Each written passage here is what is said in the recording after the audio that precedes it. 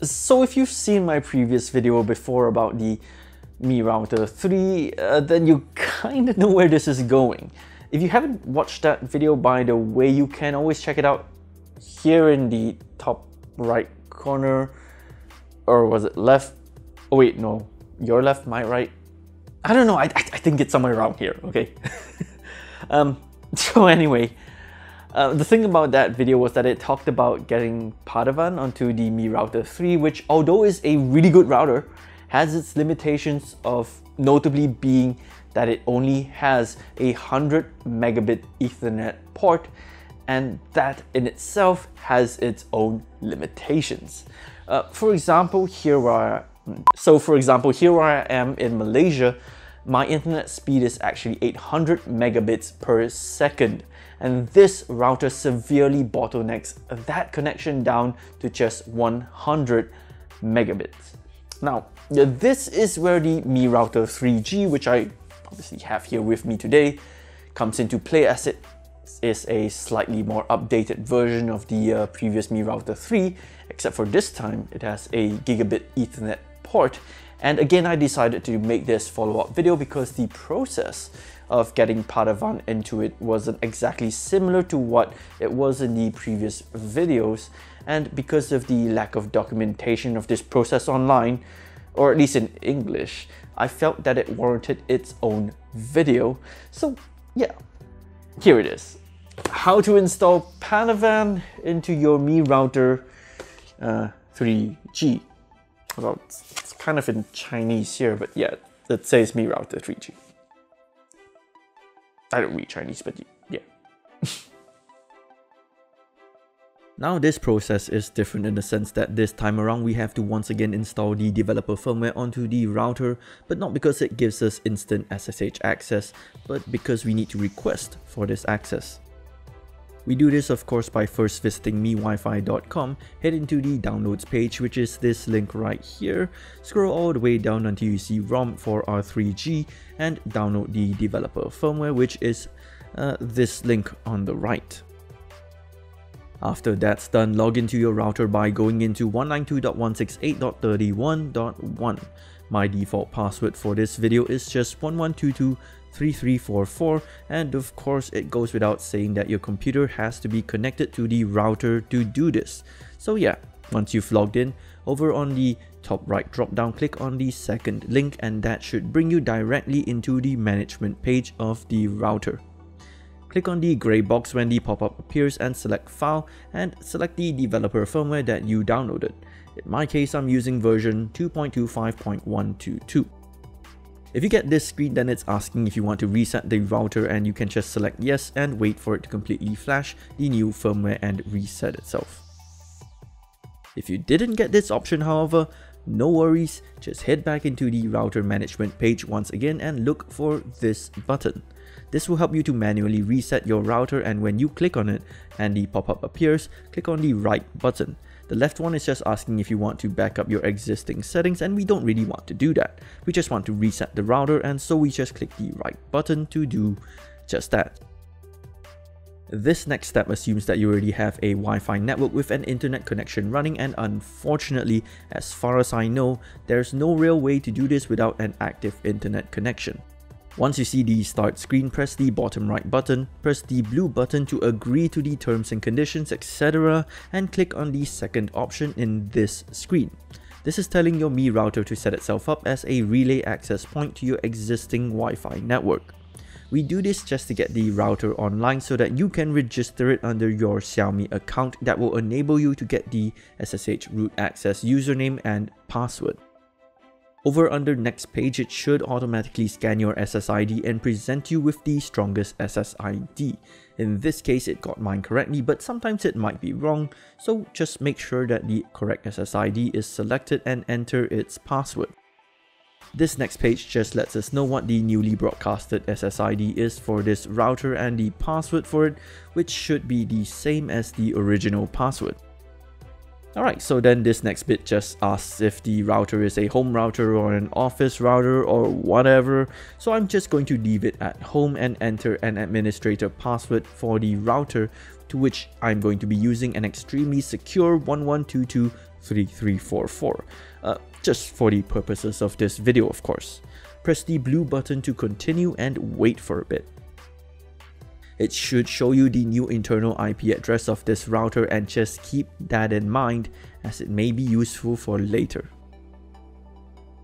Now this next bit doesn't necessarily have to be done using a phone. In fact, it can be done using an app for the PC, but I find it easier to do on the phone, just maybe for the plain reason that the PC app is in Chinese, whereas you can get the Android app in English.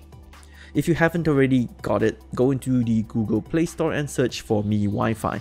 It should come up as the first result, and install it and of course launch it. Once it's launched, just allow all permissions for now and sign in. If you don't have a Mi account already, then of course create a new account. If you're like me and have a Mi account, then just sign into your existing account, and once you're signed in, tap on the top left corner. Here you can see that I've got a router set up already, but I'm going to add a new router by tapping on the Add Router button, and it will search for a Mi router in my vicinity. This is where it was important for us to set up the router as a relay to the original router, as it not only allows us to detect the router on our existing Wi-Fi network, but to also have access to the internet while doing so. Once the router is detected, just tap on pair router, and when prompted the admin password, just key in whatever we entered earlier, which was 11223344. Hit OK, and if all goes well, then that's pretty much it on the mobile side of things, so now we can move back to the PC. Alright, so now that we have the Mi router binded to our Mi account, we're going to need the SSH username and password, as well as a file to flash that will grant us SSH access into the router itself. To do so, open up a browser and type in https://d.miwifi.com/rom/ssh and hit enter.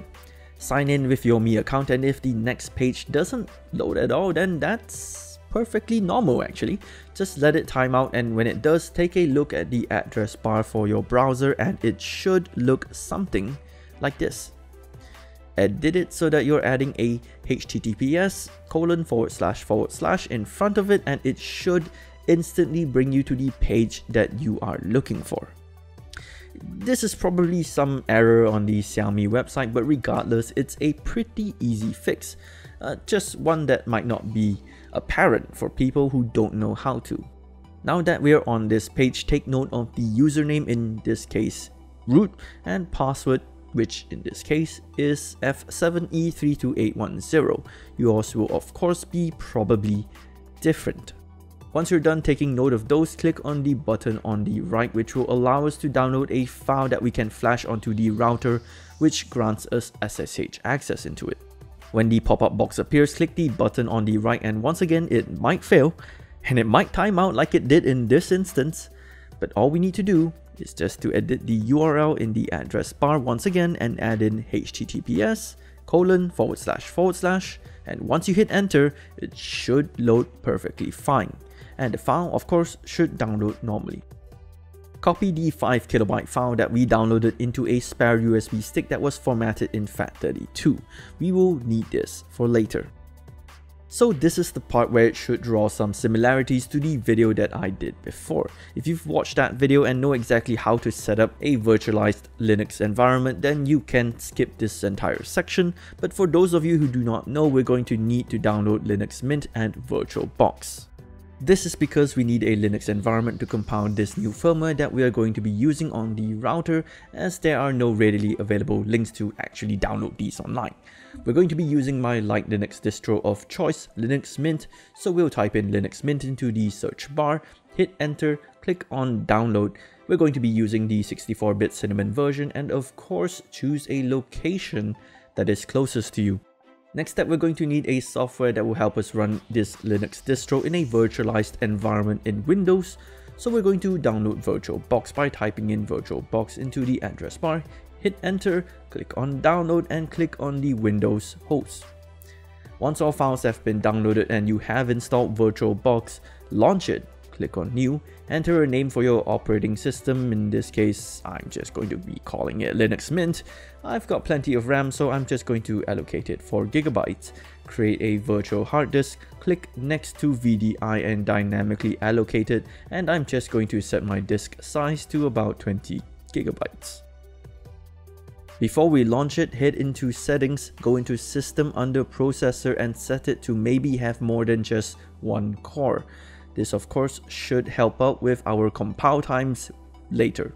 I'm on an AMD Ryzen system and I found that under acceleration, setting it to none under para virtualization fixes some problems, so I am going to do just that. Go into storage and under controller IDE, click on add an optical drive and choose disk.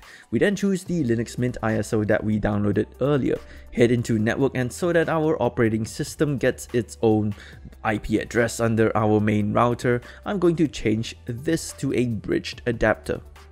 Now start up the Linux distro, interrupt the automatic booting and select OEM install. I don't really need a name for this operating system, so I'm just going to hit continue, continue to English. I'm going to tick third-party software, yes to erase the disk and install Linux Mint, and continue, hitting continue. This bit is not really necessary, but I'm just going to set my time zone for fun, and as far as the password goes, I'm going to use a very secure 1234, just of course for the purposes of this video. Give it some time to finish installing and restart when it's done. Here's where things differ slightly again from the previous video. What I found is that if I use the same steps as what I documented before, during the build firmware stage of things, it would always fail. But luckily, of course, I found a fix for it. Open up the terminal and type in the command as usual, which is wget space -o space start.sh space http :// Freezer? I don't know, some freeze something, okay. freeze.net /script /start dash. Remember how we always typed 99.sh? Well, this time it's going to be a little bit different. We're going to type in 100.sh instead. Now this actually downloads the beta versions of these scripts, which has its own updated sources. I'll talk about this in just a bit. Type in chmod space +x space start.sh to make it executable, and of course run it by using dot period, yeah, you know, that dot /start.sh. When asked to select a repository, it may look like we actually have two options here, but it's really only just one, which is perfectly fine for us anyway, so we're just going to hit 1.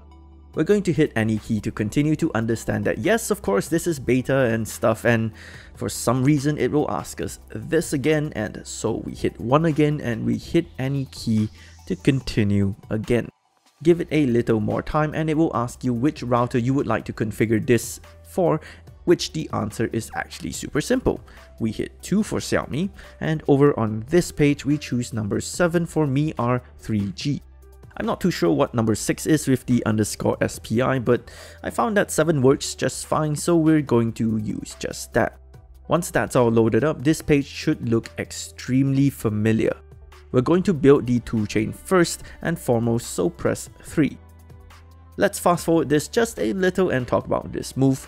Now, my Russian obviously isn't all that good on the count that I don't speak any Russian at all, but the reason why things have changed, as I understand it at least, is because the developers were having difficulty updating both Padavan and Linaro at the same time.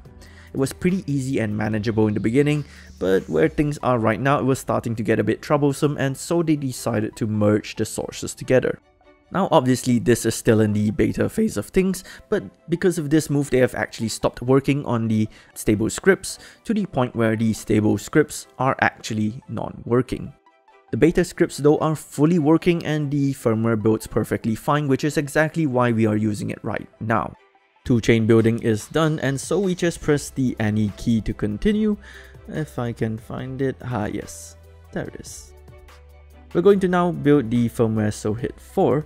I'm going to put a skin on it, so press 2, and I like the dark gray theme vector, so I'm just going to hit 2 again and enable it. Press Q to quit this menu, and now we're going to have to do a little bit more waiting again as building the firmware takes time. Press 3 to start it. If all goes well, then it should build perfectly fine, which is exactly what we want to see, so that's awesome. Press any key to continue. So now that firmware building is done, we're going to have to enable SSH access into the router itself. To do so, unplug your router from the power source, and remember the USB stick that we prepared earlier? Well, take it and plug it into the back of the router, and using a small pin, here I'm using a SIM eject pin, to press onto the reset button of the router. Keep this pin pressed onto the reset button, then using the other hand, power the router back on. When the front light of the router starts blinking, then you can let go of the pin, and after about 3 to 5 seconds, it should be done flashing. Once the router is done booting up normally, head back into the main menu, and this time we're going to hit S to go into script settings. We're going to change the SSH settings, so press 5, and you can see here that I've already set up my SSH login and whatnot, but for the purposes of showing it to you guys, I'm going to demonstrate how it's done. Press 2 to update the parameters, and for the IP address of the router, remember what we saw earlier, which was 192.168.1.106 in my case, the router's login, which as we saw earlier, root, and the password, which again as we saw earlier, in my case at least, was F7E32810. Hit enter, and if all goes well, it should say that SSH access is granted, so that's all good. Press Q multiple times to head back into the main menu, and now we can actually get to flashing the firmware by pressing 4. Press 4 again to flash a firmware. I'm going to just select no to back up all partitions because I like living dangerously, and it will come up with an error saying that an identification error occurred. Please validate the following data, in which I just select yes to flash it anyway. It shouldn't take long, but once it's done, take note of the default login and password, and of course if you need it, the Wi-Fi network SSID and the Wi-Fi default password. Enter Y to reboot into the router, and if you've made it this far, then that's pretty much it. To test if the router has been flashed successfully, open up your browser and type in the default gateway, which is 192.168.1.1, and key in the default username and password that we saw earlier, which was admin and admin. You should now see Padavan booted up in all of its glory and rejoice. You've made it this far, and you've got yourself a router running the awesome Padavan. If you'd like to see how to set up this router for Malaysia's Unify or Maxis or anything that uses VLAN tagging, you can always check out my previous video in which I covered this topic before, and if you would like to maybe revert it back to stock firmware, well, you could also refer back to that previous video as the steps are pretty much identical. For now though, I decided to configure the router to my ISP settings and do a speed test to see if I was no longer bottlenecked, and ooh, voila! It's good to be running at full speed. So I really love doing super technical stuff like this, by the way, as I feel like not only am I doing something super cool, but I'm also learning a lot along the way. Like this router, it cost me like $23 US, which is 97 ringgit by the way. And it is super cool to take something, hack it, and make it into so much more than what it originally was, or at least what it was planned to be. Anyway, I hope you guys liked this kind of educational content, and if you did, give it a like and maybe share it around. It really helps me a lot into continuing to make content like this. Subscribe to my channel, stay notified, and maybe leave a comment on questions or things that you'd maybe like to see me check out. My name is Yang, aka The Tech Rodent, and I will see you guys around.